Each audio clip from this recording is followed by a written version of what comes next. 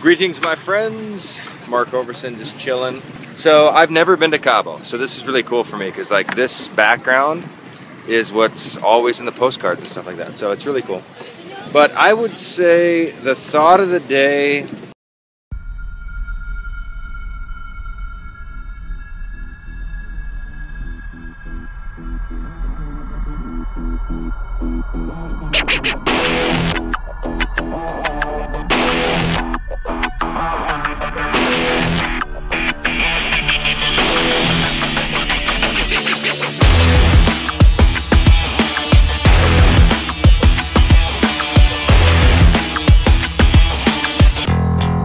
Not sure what it really is, other than when I was a kid, I always wanted to see things. I saw like Miami Vice. I wanted to go to Miami. I saw Crocodile Dundee. I wanted to go Australia. I saw, so I think whatever you want to see, just go do it, right?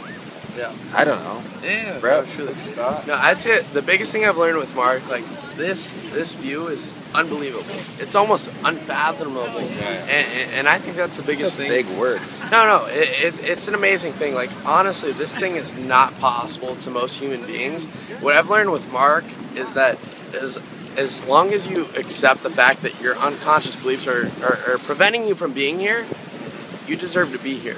And like that seems impossible to be in Cabo in Mexico, and yet we're here this week off of like one thought. We're like, you know what, let's just go for it. And most people are so afraid to just go for it, and I totally credit Mark to giving me that belief and really instilling that that thought into me that, you know what, why not go for it. It's not a money thing, it's not anything other than belief, and you deserve to be here. And so I'm excited for each one of you. Like seriously, that's so cool for me to see everyone here. It's so cool. Yeah, so what I would say to end the day here is it is really nice to be here. This is really beautiful.